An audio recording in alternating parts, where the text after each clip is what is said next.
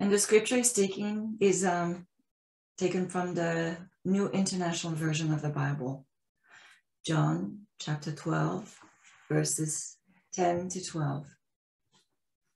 If you keep my commands, you will remain in my love, just as I have kept my Father's commands and remain in his love. I have told you this so that my joy may be in you and that your joy may be complete. My command is this: love one another as I have loved you. And thus concludes the scripture reading, John chapter 15, verses 10 to 12. For the past few days, joys and happiness have been a recurring theme that's been presented to me. So I thought I would share some insights that have been shared with me. And with everything that's been going on, perhaps joy and happiness could help us along the way. Now, the scripture I just read talks about the commands. The commands represent universal law, that you should remain in harmony with divine life.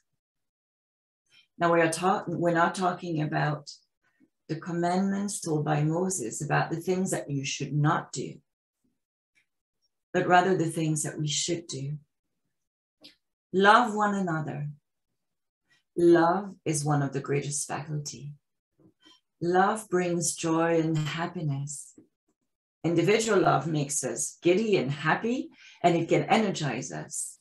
And even though individual love or love for one specific person, it comes from our personality or ego, individual love is still a form of love, an expression of the divine.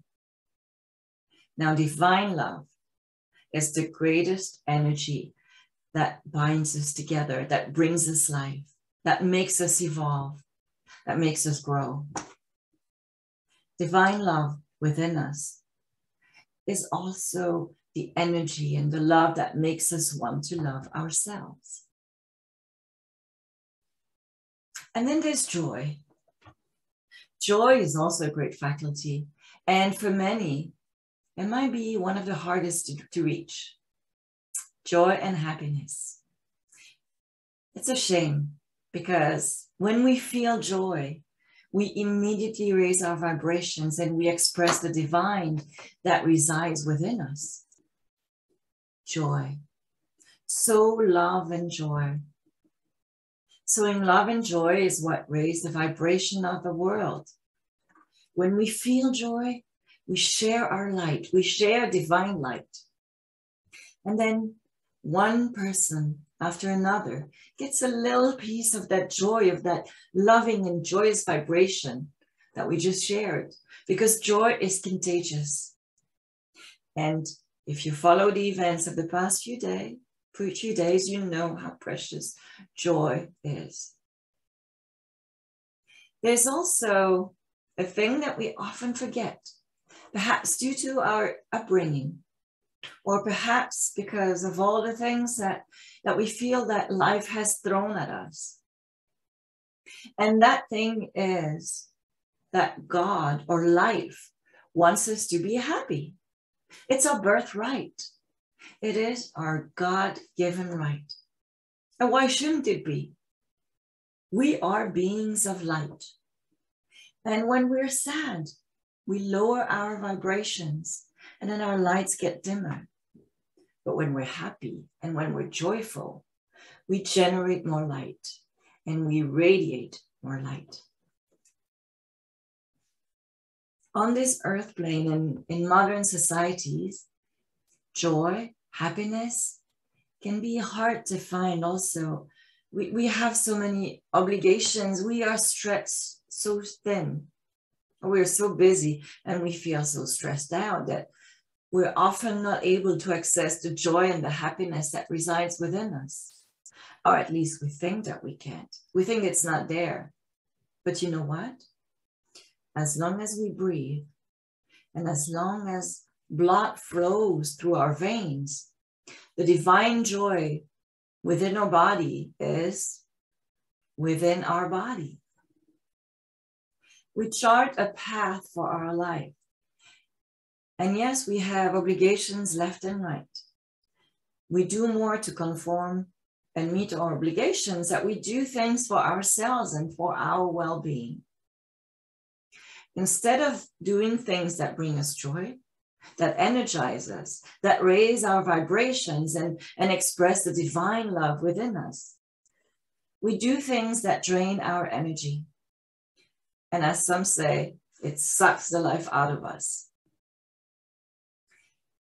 Do you sometimes see friends out of obligation? Because all you wanted to do is to chill at home, go for a walk, or just chill, or do something else. But instead, you meet the friends because you've committed to do so. In Living with Joy, Oren, a light channeled or inspired by Sanaya Roman, Oren tells us that we do not commit to doing things that bring us joy because deep inside, we don't believe that we deserve joy. Well, if that's the case, don't we need to change that? Personally, I've always been someone who does what needs to be done to meet my obligations rather than doing things that bring me joy. I'll give some of my time to others, and yes, that includes my children, of course. But I often feel that I have so little energy left that I don't do anything for me, or at least until recently.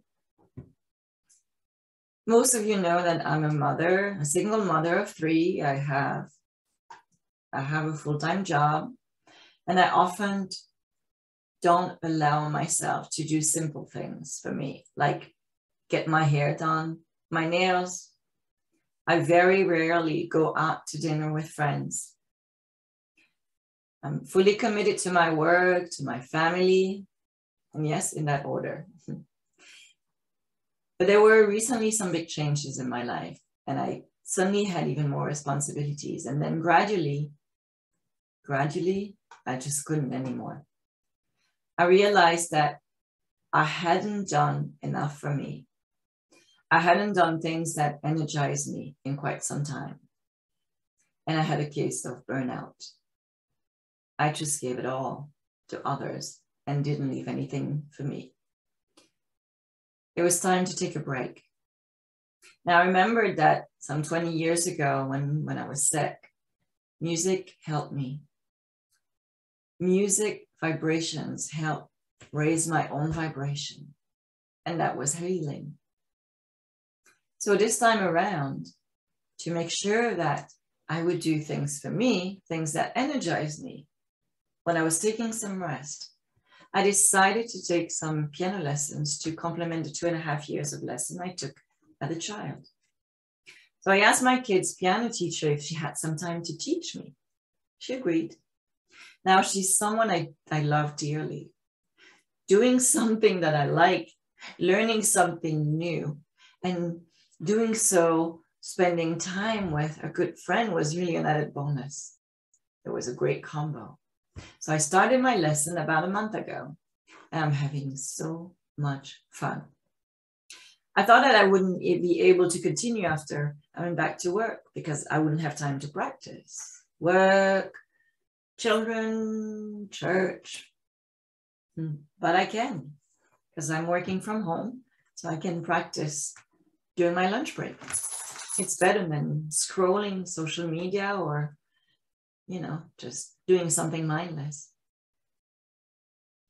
I can also play when the kids are in bed. Now, this is getting more challenging because the kids are getting older and they're going to bed later and later. But you know what? I can let them do things that they need to do. Playing music and feeling the music inside of me and learning more music brings me joy. If you wonder why something or sometimes learning new things feel good, it's because when you learn something new, as you expand your knowledge and build new pathways in your brain, you also expand your consciousness. There are many things that we can do to bring joy and happiness into our lives. I recently read an interview of Laurie Santos, a happiness scientist and professor at Yale University. Yes, there are happiness professors who teach the psychology of happiness. Another one that I saw at a conference several years ago was Adam Grant. You can follow him, look him up. Anyway, the thing that Laurie Santos mentioned in the interview, it really resonated with me. She said, we have to listen to our intuition. She says that our mind lies to us. She says we have very strong intuitions about the things that make us happy, but we don't listen to those intuitions. Yes, that comes from a scientist. She further explains that sometimes when she has a busy day at work, even though she's very much aware that the data suggests that working out or talking to a friend would make her happy, she watches, and I'm going to quote, a crappy Netflix movie. Now, I'm not saying cancel your Netflix subscription, but listen to your feelings and then do things that your higher self is telling you to do. In Living with Joy, Oren gives us many examples of what we can do, and I'll just share one or two. Oren says, each morning, plan your day and ask yourself what you could do that would bring you joy that day. If you meditate in the morning, you can do that as part of your meditation. And if you meditate another time, or if you don't meditate, just spend a couple of minutes thinking of, what you can do that day that would bring you joy. Another thing that Oren says is that every now and then make a list of 7 things that you enjoy doing. And then think of each one of them and ask yourself, what stops you from doing them? Now, take 1 or 2 and think of those 2 that would bring the most joy into your life. And then what? Just do it. If you have attended service here for a while, you've heard several times that we create with our thoughts and we create with our intentions. And then we attract what we send into the universe. How you approach each day will influence the outcome of your day. So I'm going to share another quote from Abraham, a group of high-level or light beings that is channeled by Esther Hicks. It's known as Abraham Hicks. It says, milk every moment for all the pleasure you can get from it. When you say, it is my dominant intent to look for the things that feel good today, no matter where I'm going, no matter what I'm doing, no matter who I'm doing it with. It is my dominant intent to look for what I'm wanting to see, to look for things that feel good. And then the more you develop the habit of that kind of vibration, the more the universe understands that that's who you are. And so the more you have access to only those things, those kinds of things, end quote. So now you have a plan.